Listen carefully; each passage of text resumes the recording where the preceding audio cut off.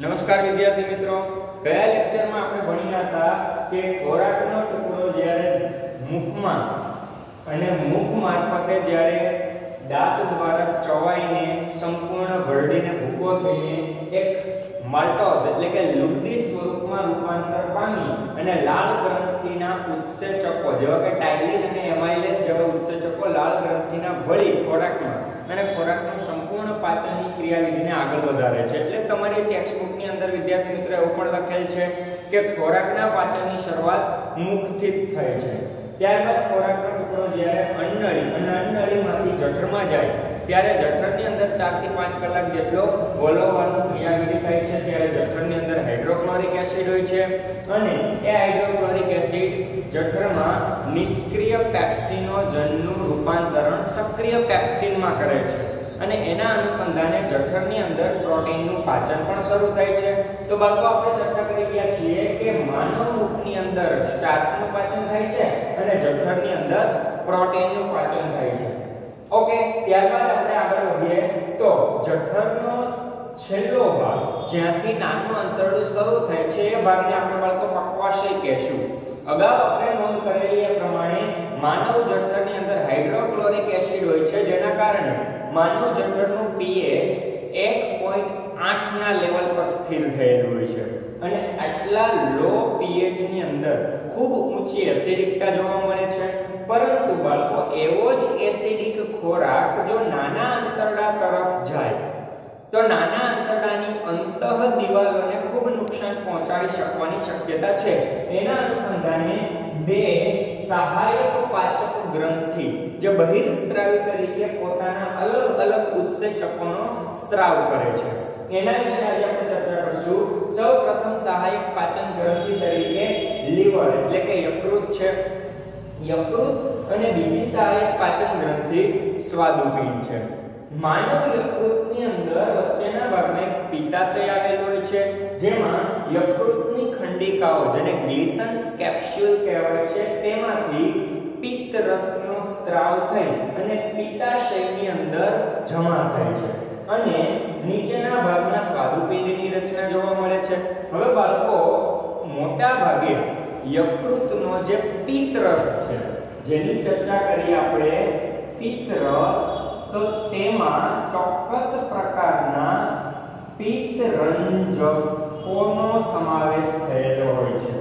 આવા પિત્તરંજકો તમારી ટેક્સ્ટબુકની અંદર બે શબ્દ આપ્યા છે, ખાસ યાદ રાખવાના છે. બે પ્રકારના પિત્તરંજકો હોય છે, બિલિવર્ડિન અને બિલિરુબિન. આવા બે પિત્તરંજકો બિલિવર્ડિન અને બિલિરુબિન જોવા મળે છે. જ્યારે સ્વાદુપિંડનો જે રસ તૈયાર થાય છે એટલે કે સ્વાદુપિંડમાંથી સ્વાદુરસ તૈયાર થાય છે એ સ્વાદુરસ ચોકસાઈથી આપણે જોઈએ તો બેઝિક સ્વભાવ જોવા મળે છે.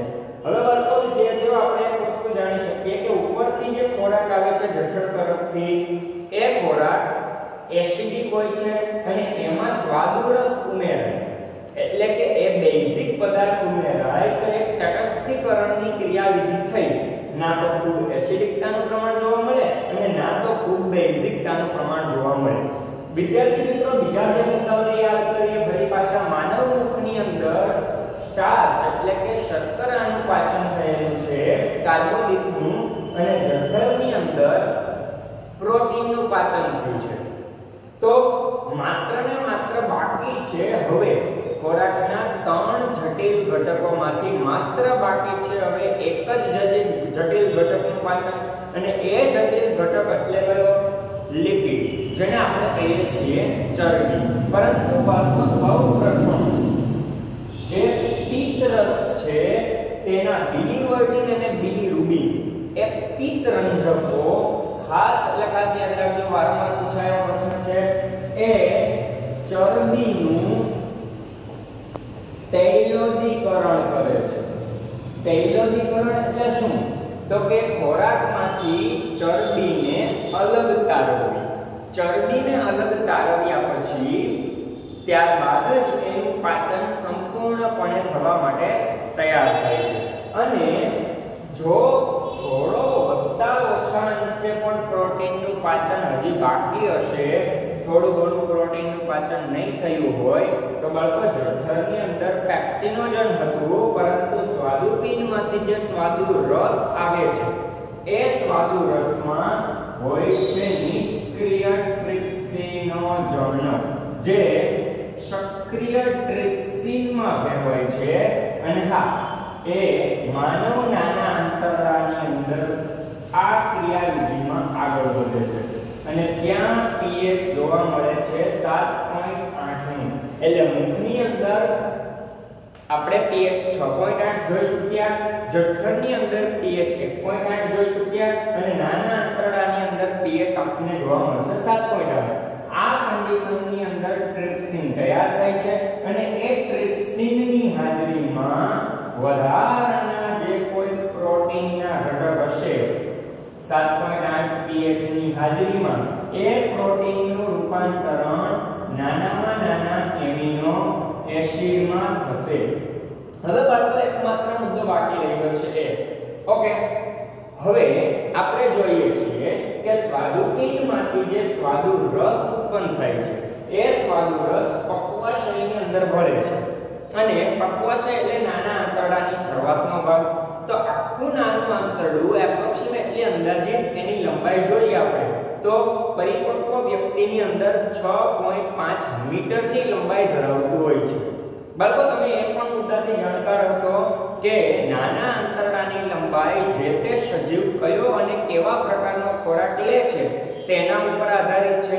જેમ કે કોઈ તૃણાહારી પ્રાણી હોય અને એના નાના આંતરડાની લંબાઈ માંસાહારી પ્રાણીની સાપેક્ષ સરખામણી કરીએ તો વધુ લંબાઈ વાળું નાનું આંતરડું જોવા મળે, જ્યારે માંસાહારી પ્રાણીઓમાં ટૂંકી લંબાઈ વાળું નાનું આંતરડું જોવા મળે. કારણ કે જે ખોરાક લેવામાં આવે છે એ ખોરાકમાં રહેલું સેલ્યુલોઝ જેનું પાચન થતા ખૂબ વાર લાગે છે, જેના અનુસંધાને કુદરતે મોટા ભાગે જે હર્બીવોરસ પ્રાણી છે એટલે કે તૃણાહારી પ્રાણીઓ છે એને માંસાહારી કાર્નિવોરસની સાપેક્ષે લાંબુ આંતરડું પ્રદાન કરેલું છે. ઓકે, તો પરિપક્વ વ્યક્તિની અંદર નાનું આંતરડું છે એ 6.5 મીટરનું હોય છે અને મોટું આંતરડું 1.5 મીટરનું આવેલ છે. મોટા આંતરડાના બાળકો આપણે કોલોનના નામથી પણ ઓળખીએ છીએ, પરંતુ જો નાના આંતરડાને આપણે લંબાઈમાં માપીએ તો એના મુખ્ય 3 ભાગ જોવા મળે છે. 6.5 મીટરની લંબાઈમાં 3 ભાગ. શરૂઆતનો અગ્રાંત્ર જેને પક્વાશયના નામથી ઓળખાય છે, વચ્ચેનો મધ્યાંત્ર જે ખૂબ ગૂંચળાદાર હોય છે અને ત્રીજું શેષાંત્ર. શેષાંત્રના નાના આંતરડાના ભાગને જો કટ કરી આડછેદ જોવામાં આવે, બરાબર, એટલે કે અનુપ્રસ્થ છે, તો એ ભાગની અંદર આપણને અતિ સૂક્ષ્મ આપણે જે સવારે મોર્નિંગમાં બ્રશ કરીએ છીએ બ્રશ ઉપર જે અતિ સૂક્ષ્મ રૂછાદાર રચના જોવા મળે છે એવા રસાંકુરોની રચના હોય છે. મતલબ એક સાપ છે કે શેષાંત્ર સુધી કોઈ પણ ખોરાક પહોંચે ત્યાં સુધીમાં એનું શું થવું જોઈએ? સંપૂર્ણ પાચન. ઓકે, તો હવે માત્ર ને માત્ર પાચન થવાની જવાબદારી એકમાત્રની બાકી રહી છે. કયું છે? લિપિડ. અગાઉ આપણે જોયું મુખમાં ફરી પાછું બોલીએ છીએ સ્ટાર્ચ, શર્કરા, કાર્બોદિતનું પાચન થયું, જઠરમાં પ્રોટીનનું પાચન થયું, વધારાના પ્રોટીનનું પાચન નાના આંતરડામાં ટ્રિપ્સિનોજનની મદદથી થયું અને હવે લિપિડનું માત્ર ને માત્ર પાચન બાકી છે. ઓકે, તો ચરબીનું તૈલીકરણ થઈ ગયા પછી લિપિડ ખાસ કરીને સ્વાદુપિંડમાંથી ઉત્પન્ન થતો સ્વાદુરસ અને એ સ્વાદુરસમાં એક ઉત્સેચક હાજર છે, લાઇપેઝ. એ સ્વાદુપિંડની અંદરથી ઉત્પન્ન થઈ અને નાના આંતરડાના 7.8 pH પર સક્રિય થાય છે અને એ લાઇપેઝ લિપિડ એટલે કે ચરબીનું સંપૂર્ણપણે રૂપાંતરિત એના નાના ઘટકોમાં કરે છે. લિપિડ અને ચરબીનું રૂપાંતરિત પોતે ફેટી એસિડ અને ગ્લિસરોલમાં કરે છે. તો વાતો આના ઉપરથી કહી શકાય કે આપણે પણ અગાઉ એક માહિતીની વાત કરેલી હતી. કઈ? એ મુદ્દાને ફરી પાછું યાદ કરીએ. માનવ પાચન તંત્ર.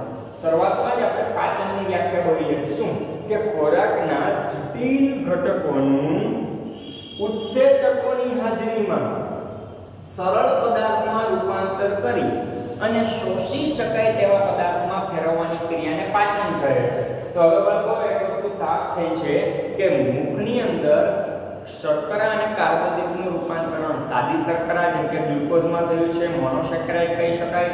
જઠરની અંદર ખોરાકમાં રૂપાંતરિત પ્રોટીનનું પાચન થઈ નાનામાં નાના એમિનો એસિડમાં થયેલું છે અને ચરબીનું રૂપાંતરણ સંપૂર્ણપણે ફેટી એસિડ ગ્લિસરોલમાં થયું છે. જો 3 ઘટક હતા જે જટિલ હતા એ તો સંપૂર્ણ નાનામાં નાના અણુમાં રૂપાંતરિત થયા છે, જ્યારે બાકીના 3 અણુઓ એ તો સરળ સ્વરૂપમાં છે જેમ કે પાણી, વિટામિન અને ખનિજ ક્ષાર. તો હવે એક મતલબ સાફ છે કે બધા જ પદાર્થો સરળ સ્વરૂપમાં છે. ધીરે ધીરે ખોરાક સંપૂર્ણપણે આગળ વધતો જઈ અને નાના આંતરડાના શેષાંત્રમાં જાય છે. અગાઉ જણાવ્યા પ્રમાણે શેષાંત્રની અંદર રહેલા રસાયણકુરો એ બધા પદાર્થનું જરૂરી પદાર્થનું શોષણ કરે છે અને ત્યારબાદ ખોરાક જાય છે મોટા આંતરડામાં. બાળકો, પરિપક્વ વ્યક્તિનું મોટું આંતરડું છે એ 1.5 મીટરનું હોય છે અને મોટા આંતરડાને કોલોનના નામથી પણ ઓળખાય છે. અગાઉના ધોરણોમાં તમે જ્યારે ભણશો તો ત્યારે બીજા એના 3 વિભાગ આવશે, જેમ કે નીચેથી ઉપર તરફ જતું મોટો આંતરડાનો ભાગ ઉર્ધ્વગામી કોલોન, આડો ભાગ અનુપ્રસ્થ કોલોન અને નીચે તરફ જતો ભાગ અધોગામી કોલોન. તો અત્યારે તમારે એ વસ્તુને યાદ નથી રાખવાની, માત્ર કોલોન એટલે મોટું આંતરડું. પરંતુ હા, એક વસ્તુ એ યાદ રાખશું કે નાનું આંતરડું અને મોટું આંતરડું છે ત્યાં એક આંત્રપુચ્છ જેવી અવશિષ્ટ અંગ ધરાવતી રચના જોવા મળે છે.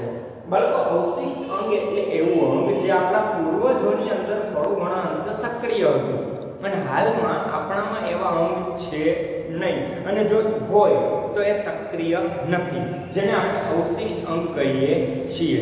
વી આર મોડર્ન મેન, આપણે આધુનિક માનવી છીએ, છતાં પણ પૂર્વજોની સાથે આપણા પૂર્વજોની સાથે ક્યાંક ને ક્યાંક કનેક્શન ધરાવતા જોવા મળીએ છીએ. એટલે જ આપણા શરીરની અંદર 180 અવશિષ્ટ અંગ જોવા મળે છે.